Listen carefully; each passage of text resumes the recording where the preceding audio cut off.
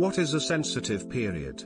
Montessori observed periods of special sensitivity to particular stimuli during this time, which she called the sensitive periods.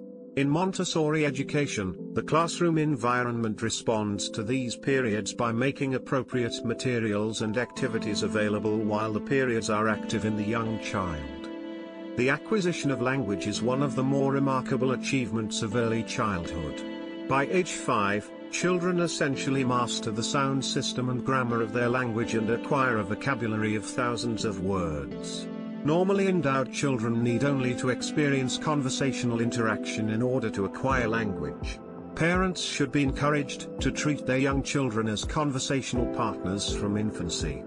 Sensitive period for refinement of the senses is characterized with the child's fascination with sensorial experiences, taste, smell, sounds, weight and touch, results in the child learning to observe and make increasingly refined sensorial discrimination. Nothing is in the mind that was not first in the senses.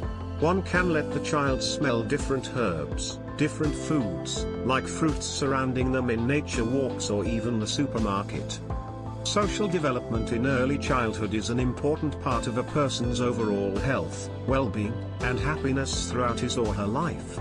Social development is very closely linked to cognitive and emotional development, and together these developmental markers and milestones build the foundation for developing relationships with other people, coping with stressful situations, and many other skills.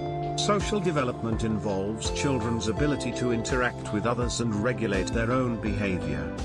Children between 1 and 4 years old are experiencing an intense sensitive period for small objects.